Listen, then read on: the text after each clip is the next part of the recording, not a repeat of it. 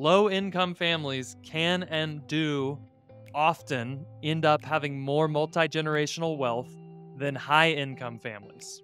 If you're talking about multi-generational wealth and legacy with your mouth, but you only do things with your money that you'll get to enjoy and experience in your lifetime, then you're a fake. Run your home and your dough like a biblical boss. Mark, it's Passover in my home tonight. Well, it's Passover really around the world right now, but we're having the Seder tonight in my house. As are we. Oh, The lamb is going on the smoker as soon as this episode is over, and it's raining, which is a bummer because I don't love smokering in the rain, but that's oh, just how the cookie crumbles. talk to me about that. Smoking in the rain. What's about smoking in the rain? It sounds I like a just jazz tune. it's not as fun to stand next to the smoker and smell the fumes of the burning whatever cherry wood With an uh umbrella. when it's raining. It's more like run out, do whatever you need to do, run back. Yeah, okay. That's all. One little announcement before we dive in. This isn't new information, but maybe if you're one of those people that dips in when you see a topic that you're interested in, Abraham's Wallet is having a retreat. And that is going to be, you can think of it as whatever you want. We're calling it the Abraham's Wallet 5 Capitals Work It Weekend, meaning we're going to be talking about 5 capitals. We'll get into your world because Mark and I will both be there, and we want to help you work on your stuff, whatever your pain points are in your world. We are limiting the number of people that we're letting sign up. It's the weekend of October 11 through 13. You can fly into Cincinnati, Lexington, or Louisville. Those are all kind of getting distance to where we'll be. We'll be in the Kentucky area. And if you want to just put that aside on your calendar, if you want to go to the show notes, there is a survey on the show notes where you can just raise your hand and say, hey, I'm not committing to anything, but I would like it if you'd save me a place for the weekend. As I said, we're trying to limit the number of people that we do that with, because if we have 100 people, Mark and I can't spend time with everybody. But if you get your name on that list now, we'll make sure that you can get a spot. All right, that's the announcement about the retreat. I'll also just say it won't just be sitting around with notebooks quite all weekend. Although if you want to pull out spreadsheets and whatever, we'd give you our thoughts. We're also going to have fun together. We know, Mark and I both know, and you do too, if you've ever been away with a weekend with some quality dudes, that just being with great men for the weekend there's a benefit of that. And we know that you're going to fall in love with our community, other people who are running the same distance, same direction you are. So we're going to make sure that there's plenty of time just to be together and play golf and go hiking and blah, blah, blah. So that's the announcement. Yeah, looking forward to it. Okay. Okay. So you'll be there. You haven't turned off by my announcement. No, I'm planning to be there as long as the pay is sufficient. Okay, good. Good. We'll make sure you're remunerated richly for your time. Yeah. No, Okay. I would be there even if I was not one of the occasional co-hosts of the Abraham's Wallet podcast. I would be I would want to be there myself because scheduling this. you and I are more familiar with our community than anybody else is. And we know the quality of dudes that come sniffing around here, and they're just a great crew. Okay. Today's episode, we're going to be talking about how $1 million doesn't make you rich, nor does a $500,000 a year income make you rich. So I just want to say this in introduction. We do concern ourselves here at Abraham's Wallet with the sort of the theology of wealth and the biblical expectation that those with money are expected to maximize that money for their families and for the kingdom of God. So we know that we are in the wealth business, and we're also really concerned about how people think about wealth. So a couple of thoughts just on the way that we think about wealth. One, if you hear that number, I definitely remember when I was making $9,000 a year. I probably wouldn't have tuned into this episode just because of the title. I would have just thought, you people are insane if you don't think that $1 million is wealth. Mark's going to make his case in a minute. But I just want to say about thinking in general, thinking that I'm poor and that I have nothing and I'll never have anything, that's bad and it's wrong. You always have something to be grateful for, and you always have something to steward. Always. God is good and generous to everyone. Read The Hiding Place if you want a good primer on gratitude from someone who lived through a Nazi concentration camp and God spoke to her about being grateful in the midst of it. It's a great read. Number two, thinking that wealth, that is actual unimagined wealth, you actually are stinking rich, and thinking that is your ticket out of work and responsibility is also anathema. This will kill your soul, as we have gone over around here many times. The value of work is not limited to producing income for you. It does much more for you than that. Now, finally, now we're rolling up to the curb of what we're going to talk about today. Finally, thinking that you are truly wealthy when you are not is a particularly ugly disease, because the worst deception is self deception. For instance, thinking that you're a Christian when you're really not has to be the saddest possible outcome of someone's life.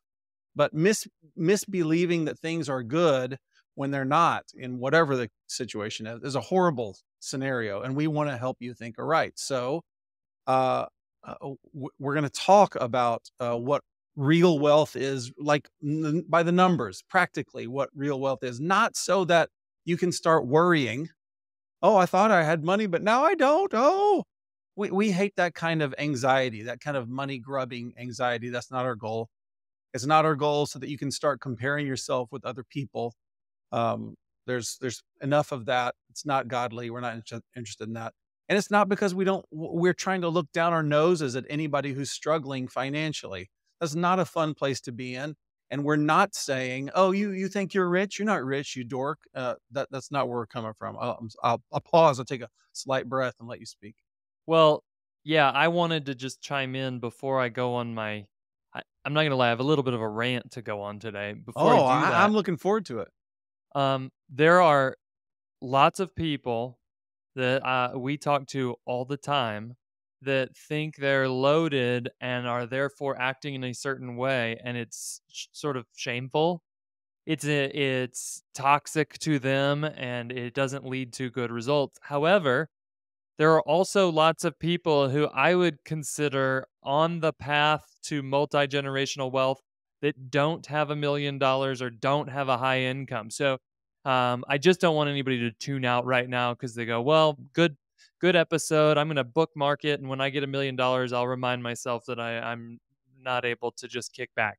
So that's not what we're talking about today. And if you retired with a third of the money we're talking about, there's still a path, and I'm gonna tease that out a bit as we go. I promise that Right. what we're gonna talk about today is applicable whether you're high income, whether you have a giant 401k, or whether you're 26 and are at the very beginning of even considering what you might be able to build when it comes to long-term wealth. That's right. That's right. We're going to be going over some principles that will that we can all learn from regardless, but it's these attitudes about wealth that are flights of fancy. We'd like to prick the bubble of illusion if that exists for anybody, and we'd like to walk us into some more biblical thinking. So, Mark, why don't you take it away? Why don't you talk to Yeah. us about what is real wealth and what do the Well, numbers actually say? yeah, and the other disclaimer I'll make here is that I've had people ask me from various episodes we've done, "Hey, were you guys talking about me?" And and it's funny because a lot of people that we talk to about their money one on one as our day job as financial planners, they think maybe their situation or their thought patterns around money is super unique. Is unique, right? Um, and I can promise you that everything we're going to talk about today comes from at least tens of families, big bunches of people who we've seen the exact same patterns, even in many cases at the same numbers. So if that's you by any chance, if you're somebody that maybe has had a conversation with Steven or I about your money, we're not talking about you. We're talking about repeated patterns of thought and behavior that we see, especially when we work with believing families who get their hands on some money. And so Right. I just it's a story that keeps repeating itself where somebody they come to us and maybe they just were a really hard worker for a whole career and they've retired maybe they retired making $125,000 a year, fine income. But they were on a budget that whole time. That's not enough to just go, I can spend whatever I want.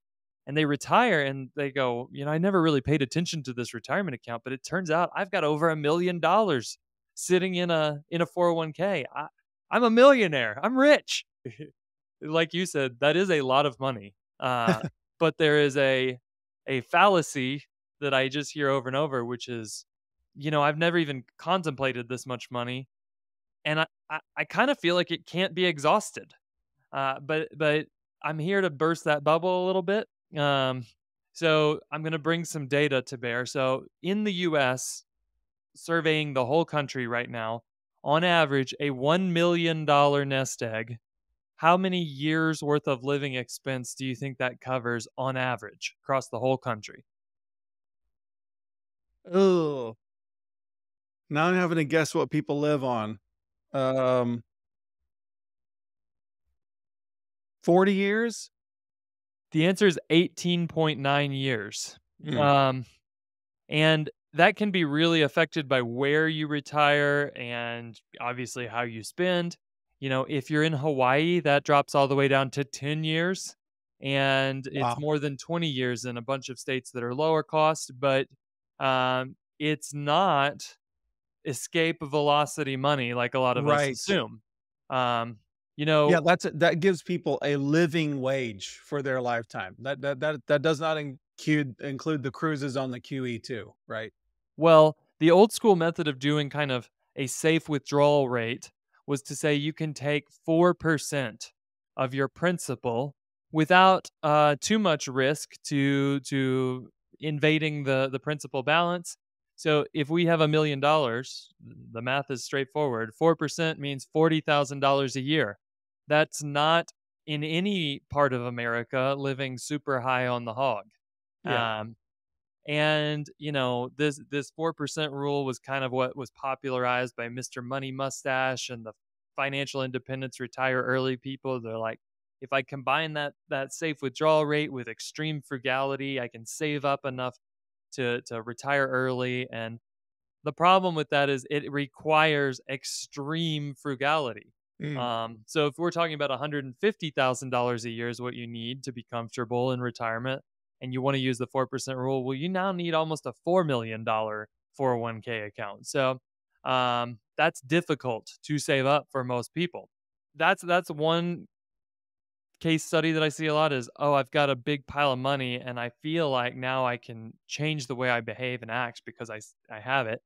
um, the other thing that's another side of a similar coin is I make a lot of money.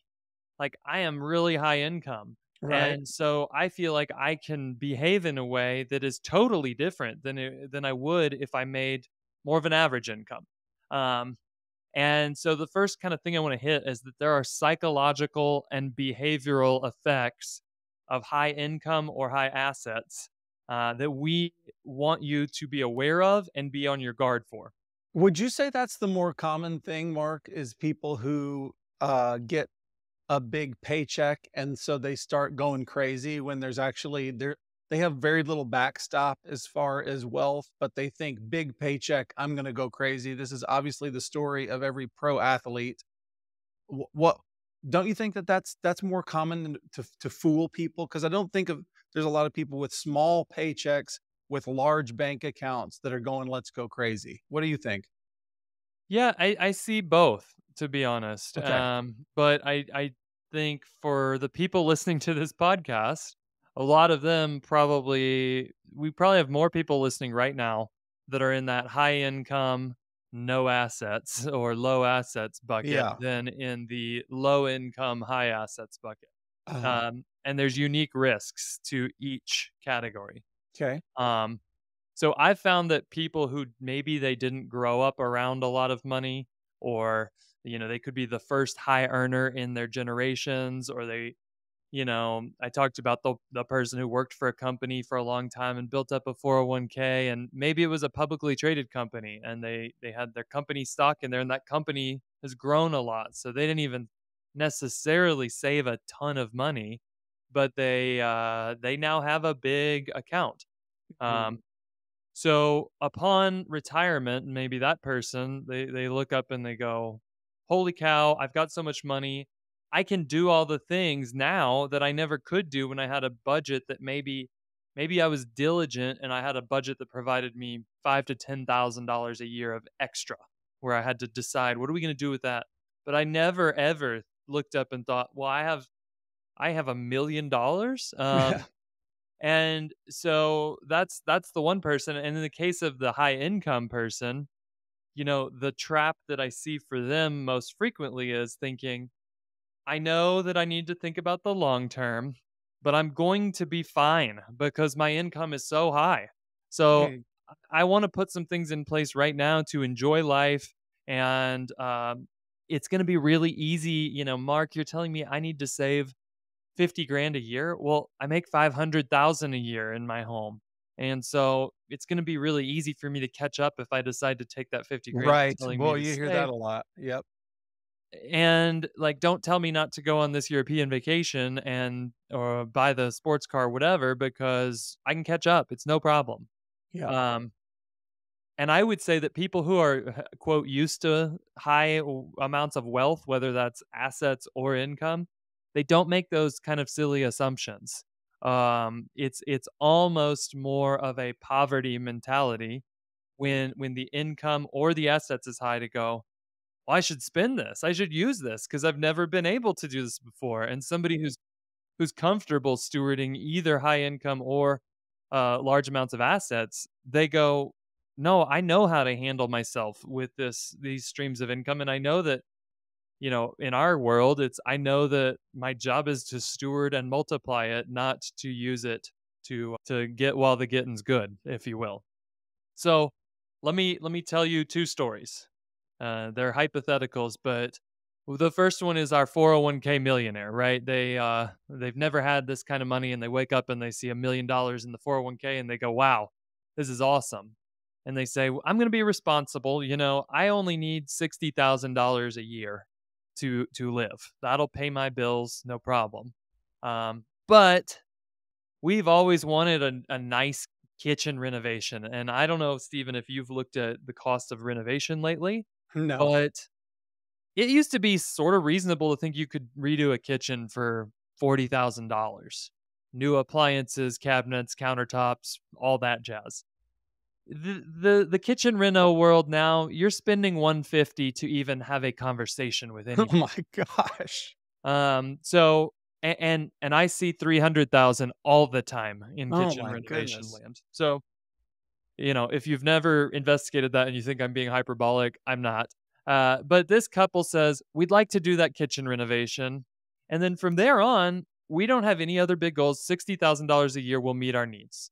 So they need in year 1, they need a $210,000, 150 for the reno and 60 for their living expenses. Well, this is a 401k, so it's got to be taxed when you take the money out. They're going to have to pull 250,000 out of that thing right away just to get the 210 that they need. Right. So that comes right off the top. And year 2, now I've got 750,000 in my 401k. And if we just assume a normal 2.5% inflation rate, and I need 5,000 bucks a month, uh, my 401k, if I assume it's growing at 6%, which is a pretty actually good growth rate for somebody who's in retirement, um, my 401k is completely empty in 12 years now. Wow. And so if I had not done the renovation, maybe you go, "Well, that was dumb. You spent a quarter of your nest egg in year 1." So let's say I had not done the renovation. Um, Now I can live for 17 years in that scenario. That's not long enough if I retired at 65 Wow. to fund this type of need. So If I needed to fund my entire retirement, then 1.5 million would get me to 29 years. But again, that's spending my $1 million down to zero with no other expenses but my annual and no multi-generational assets that I'm passing along. So most people who are listening to this podcast are probably thinking that's not really what I'm dreaming of when I talk about being a family team on mission. Of course. Um, so there's some nuance to that, and then we're going to talk about that in a second. Like Social Security is a piece of it. How does that factor in? So maybe it lasts 24 years instead of 12. That still doesn't get us all the way to where we're trying to build, which is a long term growing concern instead of Right. spend it down. Um, Right. so that's the $1 million couple. Now let me switch gears and talk about Bob and Sally, my high earners. So they each work at a tech startup in California, and well, no, I actually think I put them in Texas, so that they didn't have to pay any state income tax. Right. And they're loving life. They're making 250,000 a piece. Two kids living in their early 30s, and they're just thinking we can spend a lot because we make a lot. So life is pretty good. Um, and they have heard also that they're supposed to be saving. So they're 32 years old and they're saying we're going to put 10% of our income into retirement accounts with an employer match, and surely that will be enough. We're going to make a 7% return on that money. And when they get to retirement, if they start right now saving 10% and their employer's dumping another 4% into that account, and they get to retirement at 65 and they're willing to live on half of what they make now, keeping in mind that they have become kind of accustomed to living on a very high income, Yes. but they think we can do it on half. Then under this plan, they would run out of money at age 91, meaning again, there's $0 left. Now, 91, that's not terrible. A lot of people would say that's probably a pretty normal life expectancy. So if we can make it to 91, we've probably made it across the finish line. But that number, if let's say that they say, well, we really need 75% of our current income in retirement, then the age drops to 80, at which they've gone busto, which is dangerous. And this time I'm including everything. I'm including Social Security benefits, which we know may or may not still be around at the current level by the time this young couple gets to retirement. So this really is a scenario where they're taking some pretty huge risk. And it assumes that they have diligently put that money aside every single year and worked both of them all the way up until retirement. Right. What really happens, Steve, in practice is that Bob and Sally don't go from zero savers at age 32 to rock star savers at age 33. That's right. They start saving here and there. They have a good year, but they've learned to treat themselves. So That's it. Their lifestyle. they do the renovation and they go on the European vacation and they say, it's great idea for us to send little Timmy to a private school. And so some years they hit their savings goals, some years they don't. And at the end of the day, they end up in the same bucket as our friends Antoine Walker and Latrell Sprewell, Yes. some favorite NBA players of the 90s who made gobs of money and then ended up with zero to show for it. Yes. And so I would just say that is a common story. And if you're hearing it and you go, well, that kind of sounds like me, I would also say any poverty. We've done a whole episode on poverty and what that mindset is and what it looks like. Any poverty in your story is going to exacerbate this a lot. Meaning your base operating mode is spend it when I get it because I might Right. not have it tomorrow. Right. So that's kind of the psychological effect, I think, of high income or high assets. Yeah. One of the things I'm hearing you say is it's so easy, one, to become addicted, and I can't think of a better word, addicted to a lifestyle of indulgence, is super pejorative sounding, but just saying yes to everything and thinking when I turn on the faucet, the water comes out. So I plan on turning on the water all the time. And that you become accustomed to this lifestyle while you're telling yourself at the same time, I don't need this lifestyle. I could say no to it at any time. Well, are you going to? Have you? What makes you think that that can happen? When you say, the lie that you described, the I'll catch up. You know, we're making so much money right now. In 1 year, we could catch up 3, 4 years of you are fooling yourself because you have ballooned your lifestyle up that it eats up all of that money, and you're not going to go in reverse on your lifestyle. Or I don't know if you're going to say this anywhere in this episode, so I'll just throw it out here. You know what we like? We like an invention called, do you know what I'm going to say? I think you're gonna say Lodo Feb. Low do fab, where we all use the no muscle.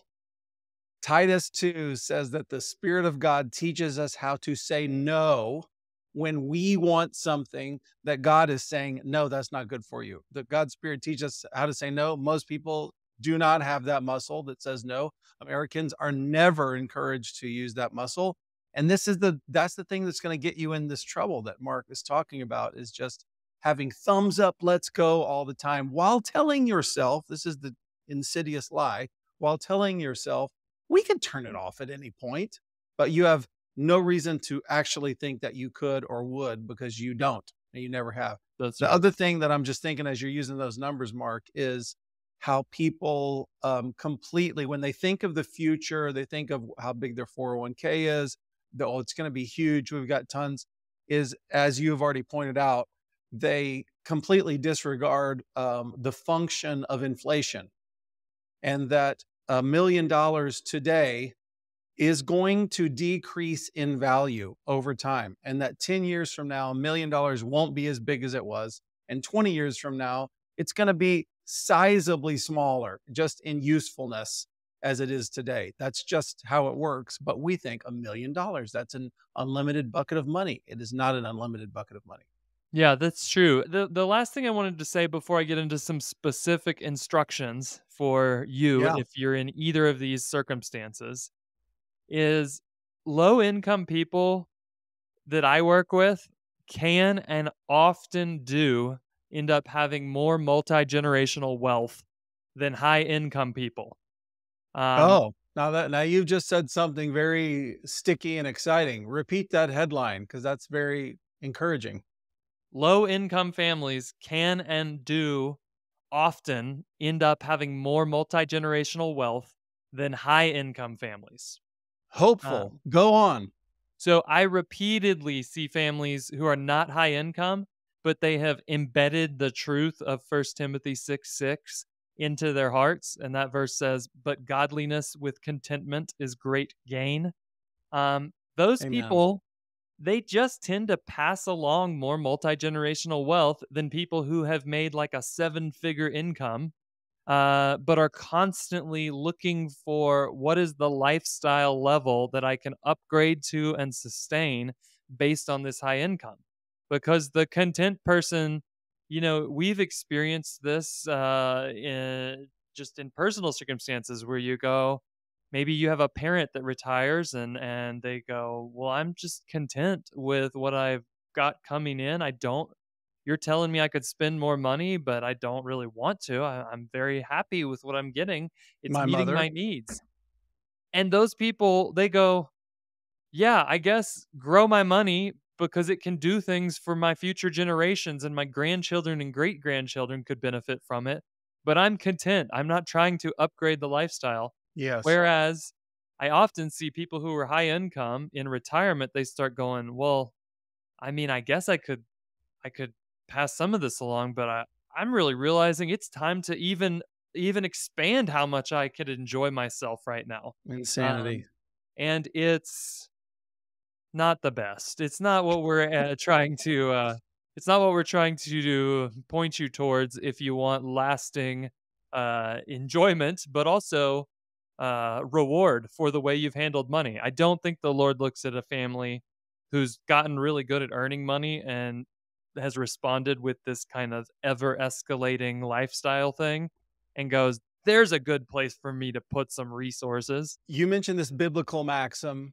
godliness with contentment is great gain. No, and obviously we know Paul says, I've learned the secret of being content in all circumstances, whether it is with a little or with much.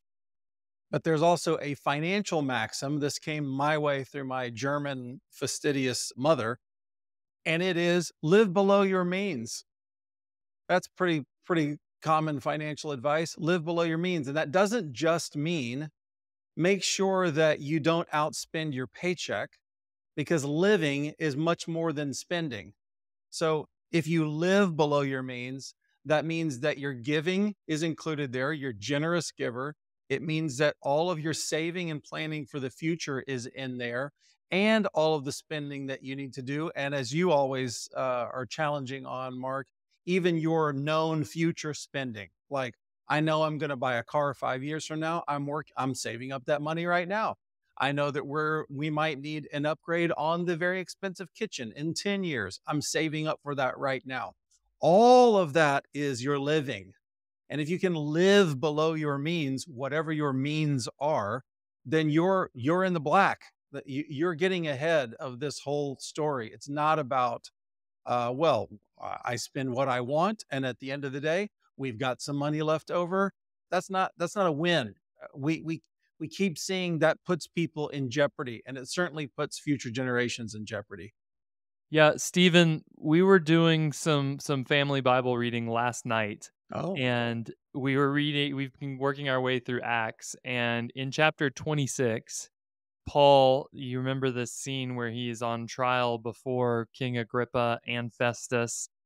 Verse 20, he makes a little comment about how he's preaching the gospel, that people should repent and turn to God and demonstrate that their repentance is true through their obedience. Um, it just stuck out to me. I was like, man, we don't teach this very often, no. that we should expect to see a life that demonstrates obedience. And if we don't, we should go, hmm, am I am I a Christ follower at all? That's And so exactly right. Is there salvation here at all? it Where's the doesn't change? it doesn't at all stand at odds with the gospel message that salvation comes exclusively through the work of Christ. Um, and it should give us pause if we look at our own lives and say, the way I spend money looks exactly like some pagan who got their hands on money, and this is what they would do with it. So, Well said, Mark Parrott, and a fair statement. Not a normal one in the modern Christian church, but a fair statement biblically. Yes. but I want to give you some takeaways. So, if this is you, or maybe you're like, I'm not there, but there's a good chance if I kind of continue on building my business or growing my career, I could be in a high income spot, or I could save up a nest egg that was substantial. I have some action items for you. Um, you ready for them? Yeah. Okay. Give me some items. Number one, be very cautious about hanging around people who spend a ton of money It's regularly. true. I'm not saying don't associate with big spenders or cut them out of your lives, but I get to spend a lot of time with high earning families because of my job. And I have the unique position that most people don't have of when I'm spending time with these families, I know all about their income and assets. I kind of know all the details. Yeah. And I would say it's so encouraging to me to spend time with a family that is just financially crushing it. Mhm. Maybe they're doing 5x better than me in terms of their assets or their earnings, but they're channeling their wealth into things like productive assets, and they live relatively simply, etc. Uh, and conversely, if I hang around families who are big spenders and they're throwing money around and lifestyle upgrades and luxury, almost regardless of whether they can quote afford it or not. So maybe they're not running themselves into bankruptcy at all. They have this money. I leave feeling a little bit dissatisfied in my own stuff. It's true. And it engenders this feeling of, for me, well, I could afford a car like that. I could Right. afford to go eat those types of dinners twice a week if I wanted to, and I wouldn't run out of money. So why am I not doing it? Yeah. Um, so there is an effect. of spending time with people who throw money around that way that I would say is generally for most people going to be a detriment to your path in developing good stewardship, not an aid. Great tip. Good thought. Let me just pile on to that and say that, there's so many funny little gotchas out there in the world that people think, oh, they really sticking it to the Bible people. One of those gotchas is that when Paul warns about, you didn't think you're going to hear this word in this episode, but when Paul warns in 1 Corinthians 6 about homosexuality, he lumps it into a group of sins that are all egregious in God's sight. One of those sins in that list is greed. And many times when the Christians are out in the world harping on homosexuality, anybody who's a proponent of sexual freedom, if you want to call it that, will say, yeah, well, I don't see anybody preaching on greed. And my reaction is that if they're in the list of sins in the Bible, we're teaching them as sins. Greed is an egregious thing. And I just will warn everybody, don't hang around people who call themselves Christians but are greedy. You can see that they're greedy with their lifestyle. They're always looking out how to serve themselves. Don't hang around them. The Bible says to avoid them. They are going to be poison for your spirit and poison for your checkbook. Word from the wise there, straight out of the Bible. That's right. Which leads me right into our second Oh, action item, which okay. is if you hear this and you go, at some level, large or small, I'm greedy. Um, Praise God, okay? If that's Yeah. you and you're hearing this, pull over, stop your run, whatever you're doing. I have good news. When the Holy Spirit puts his finger Amen. on our forehead and identifies a sin, that's his grace. Amen. It's not there to say, well, we've now marked you as a loser for the rest of eternity. It's to say there's an easy praise be to Jesus Christ, an easy way for us to walk out of that thing we've identified, and it's called repentance. So, Stephen, what does it look like, do you think, to repent if you have just said, "I'm greedy, I have greed," that's a Yes. marker of how I deal with money and wealth. Thank you for bringing that up, Mark. We don't talk about things like this because it is our joy to castigate and condemn people.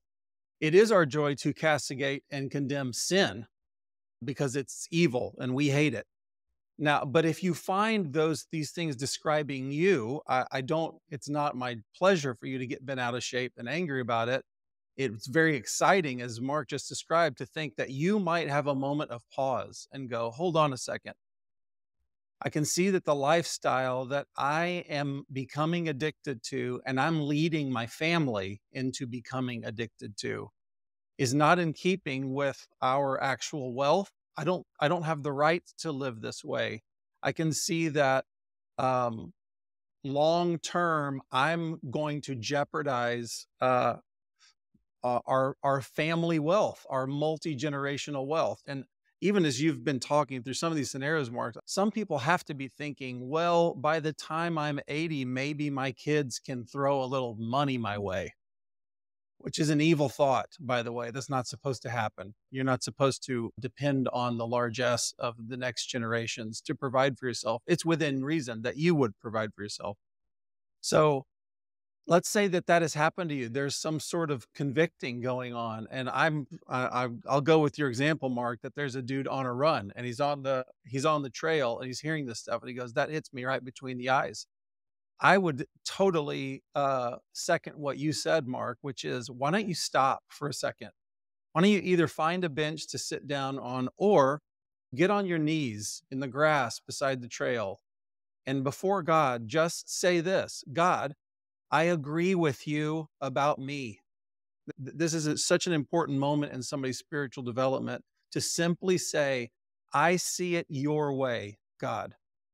I want to agree with what you are saying about me right now. I can feel it in my spirit. I feel like a disturbance in my soul because I feel like I'm living in ways that do not lead to life and don't honor you. They're not selfless, they're not Christ like. I want to stop walking down this road.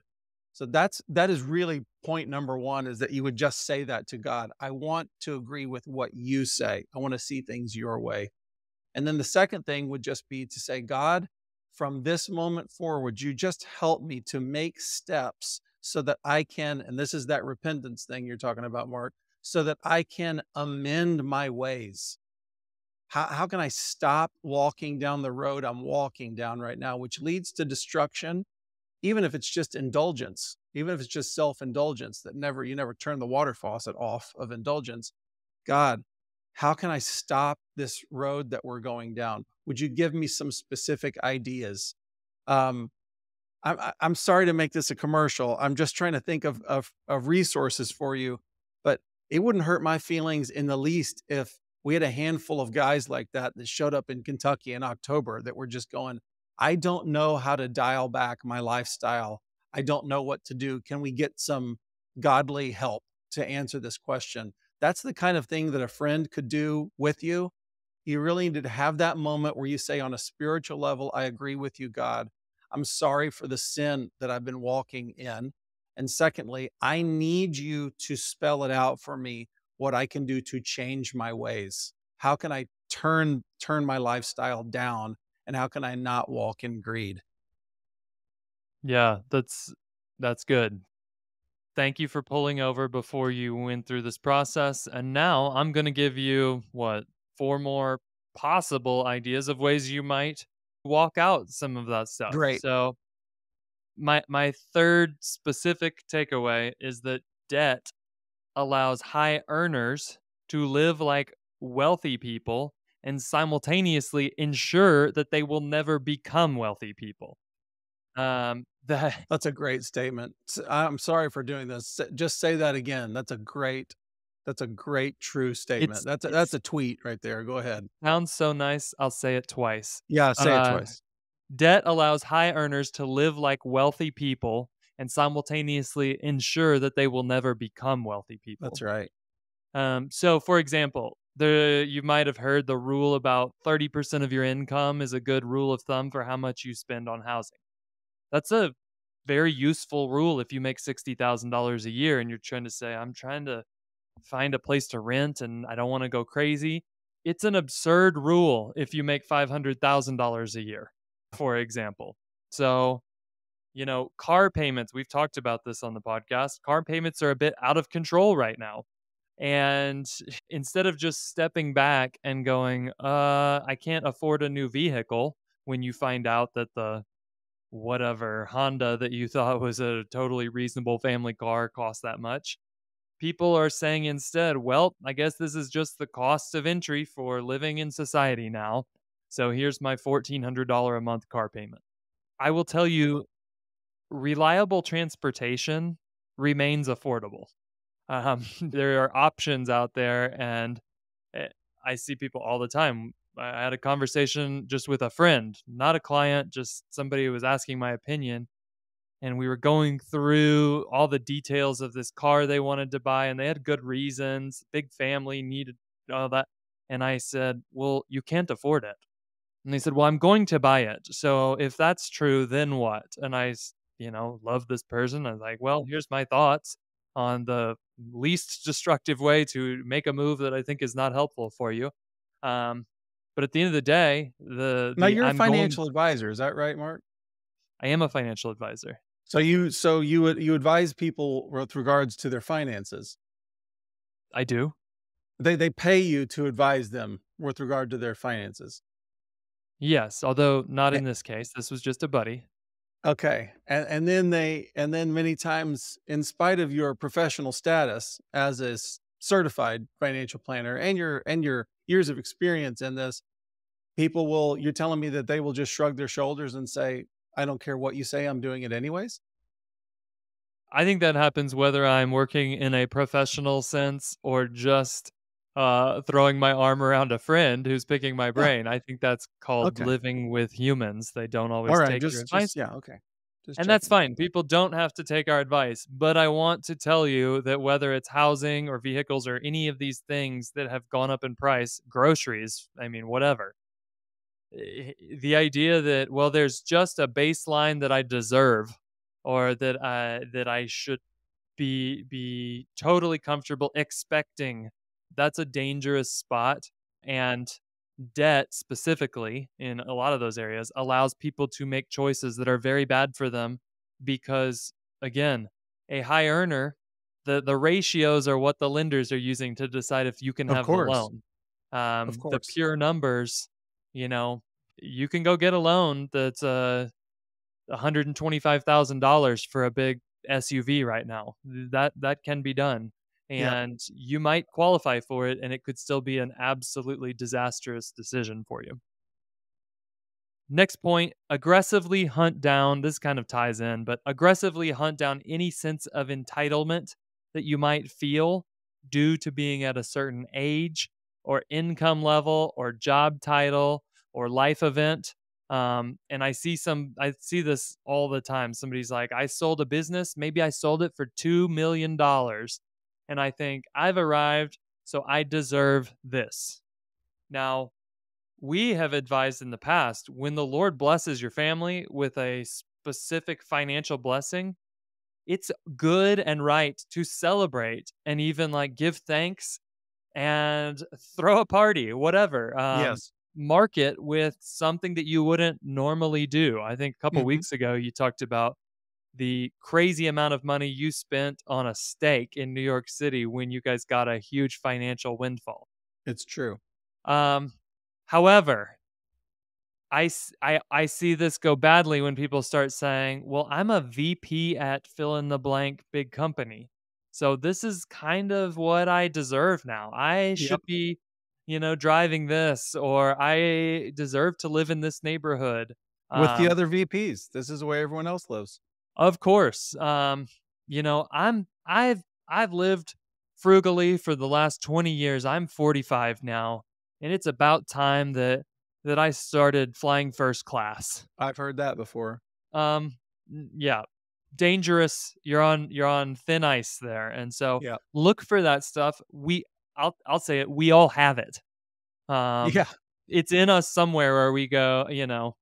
I think I deserve this, and just mark it and be aware of it, and um, repent, turn away as needed, or just be aware of it. It doesn't mean, Stephen. I wouldn't say like if that feeling came up in you, it means it would be a sin and wrong for you to live in the nice neighborhood. I'm not saying that. I'm saying Right. be aware that that component is there and is a part of the mix when you're trying to make decisions and go, that's not what should guide me. Good stewardship and faithfulness is what I'm after. And I just have to be aware that there's some parts of me that might pull me in the direction of greed and entitlement. That's right. That's great. I've got two more. One is we can't rely upon money or assets at all. So the point of this, I was a little worried when we did this title. I was like, I don't want to tell people $1 million isn't that much, so you should have $3 million. But Um, 10 million sure is. right. Um, but I do think it's wise to still do your best to quote kind of lock in future provision before you start upgrading your lifestyle. Um, we've talked in the past. There's a blog that has been really influential to me called the White Coat Investor. And he writes financial advice for physicians because they tend to go like from low income to super high income very fast. And he talks all the time about if you will just live like a resident until you get your debt paid off and build a nest egg, it'll have a huge positive effect on your life. And I think that's true for everybody that, if before you just think, well, my income's up so I can upgrade the lifestyle. And we've already talked about the fact that those upgrades, whether or not you believe it, are generally permanent. That's right. I'm not sure that I'll ever have another vehicle, Steven, with cloth seats. Right. Um, Yep. you know, I just It's real. It's true. I never had one that had leather seats until the last used car I bought, and now I'm kinda like, I don't know that I can go Lord willing, I can certainly go back if the Yeah, need you could. arises, You could. but I've kind of become accustomed to that luxury. Of course. Um And so I would just say, if you can, instead of as income and assets rise, think, well, what are the corresponding changes to the budget? And I'm just going to elevate everything. If my income went up 20%, everything goes up 20%. I could actually use that to secure as much as we can some future provision, like the grocery bills are paid in retirement. That can be a really positive thing just in terms of learning how to be a good steward.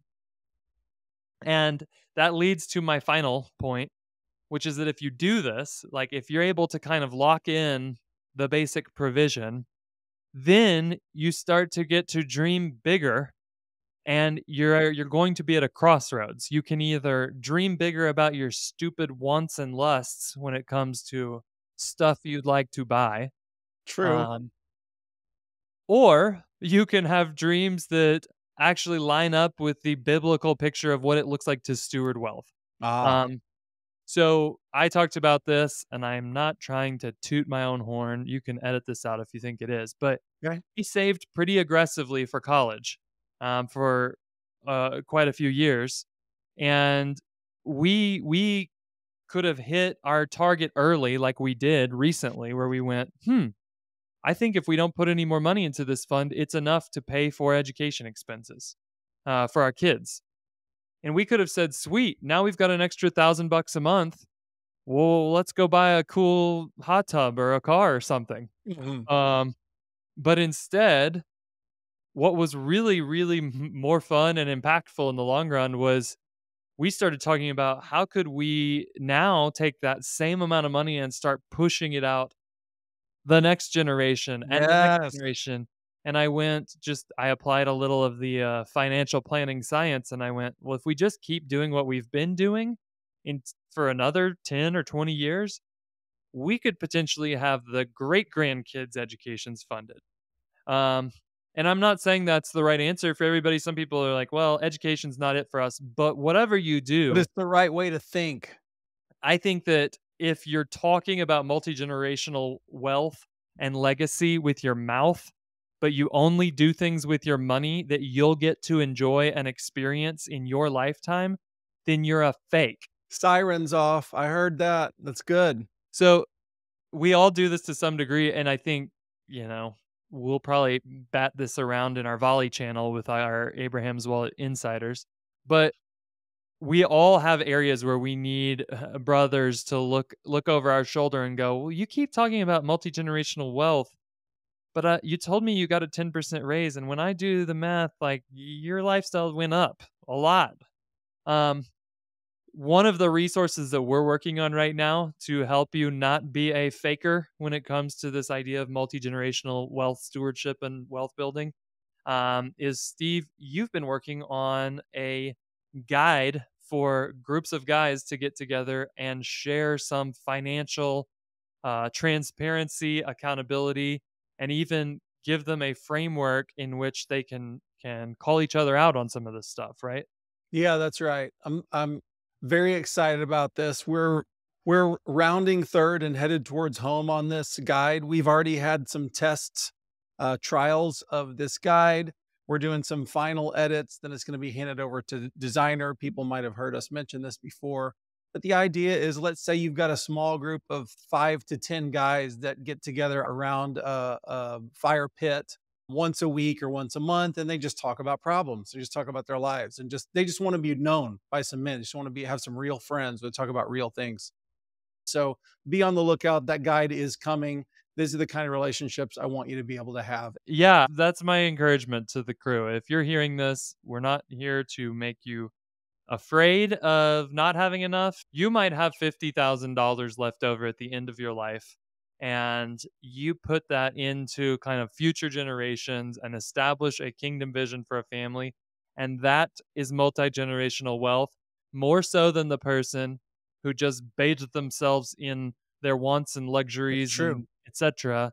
And they might have even ended up with extra money. They didn't blow it. They didn't run out despite their best efforts, but they left no legacy in terms of a vision or how to steward money. And I contend the Lord looks at the faithful steward that ended up growing a little bit and thinks that's a family that I'm going to use in my kingdom in a way that he just he can't trust this other who has never thought hard about why they might be getting wealth and what it's really for. So that's my encouragement. Um, and, if you do happen to have $1 million and you're wondering, should I spend the 250 on the kitchen reno in the first year of retirement?